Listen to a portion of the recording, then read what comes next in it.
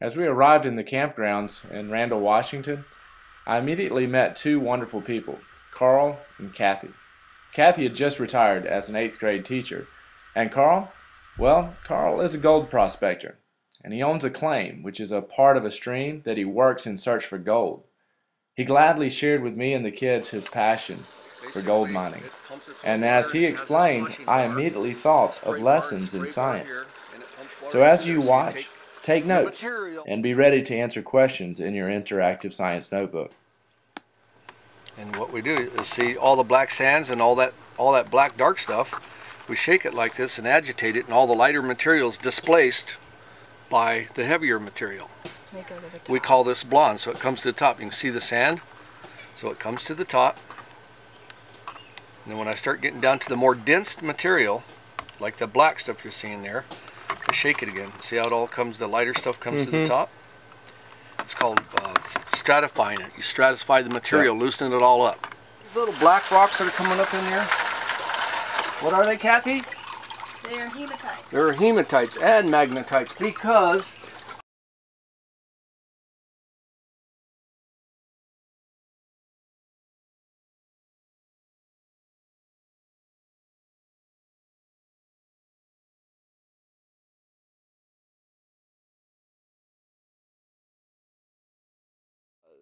strata, which is the layers of the earth. Yeah. And then all of a sudden, there it is. Oh, word. Yeah, if that ever happened, I'd wet myself. Washing bar, a spray bar, and a spray bar here, and it pumps water up through there. So you take your material, fancy word for dirt, and we dump it. It's not dirt. Now I can go get a nugget, and I'll show you what will happen.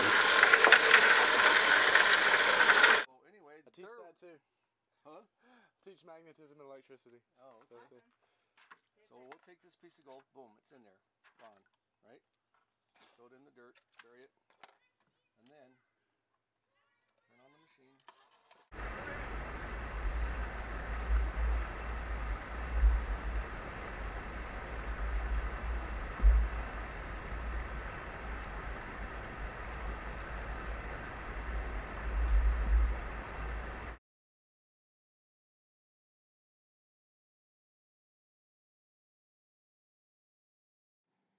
Carl invited us down to his claim, and I do mean down. It was steep. It was in a secretive location, and it was quite a hike, but it was well worth it.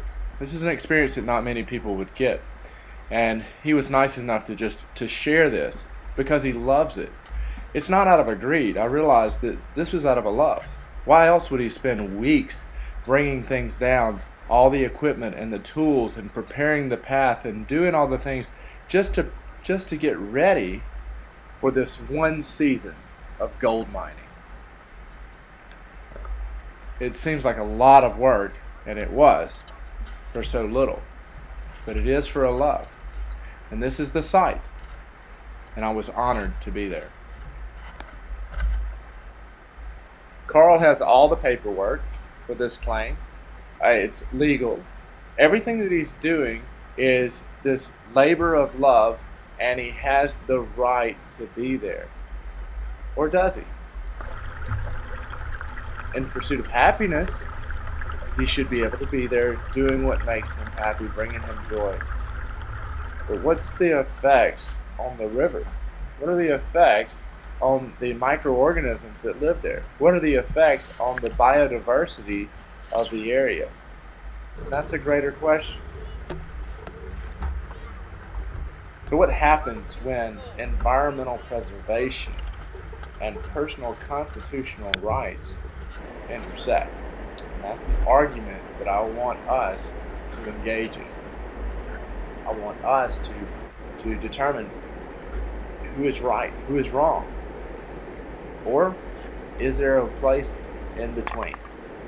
And we want to present that argument and support that argument with evidence. Now's the time to find the evidence. My son here, he's guilty as well, moving those rocks. What changes and effects does that have on the environment? Is it about innocence? Or is it about maliciousness? Or does the intent even matter? This is for you to decide. So come back ready to present your argument with evidence.